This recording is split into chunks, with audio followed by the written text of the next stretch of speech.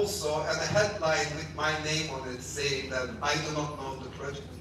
But we persevered. It's not just me or anyone else or the municipality. A set of people, the people who believe that we can change the city in itself, we believe that we can make it. When they said to us that it is a dream and it is not going to work, we said, yes, you're right.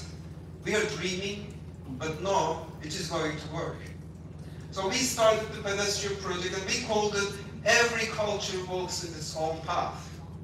And immediately after, it started to grow. When you made the roads for the walking, suddenly the cars, when they went away, first the tourists started to gain in the walled city Nicosia.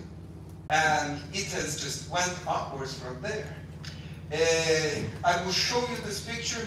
We have expected this growth in old city Nicosia, but we did not expect this. In the night it was empty. This is the same street.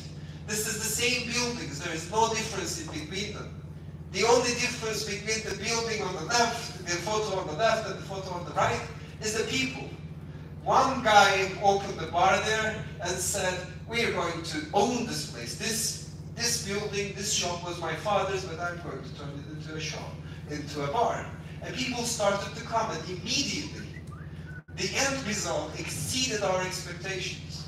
It has revitalized and worked the walled city and changed the behavior of the Nicosians. Now young people go to this place. Now the tourists spend time, especially in this space. They come from the north and the south and the airport and even the other borders. So this was for our first dream that we have started many years ago. But when I say we, I was told by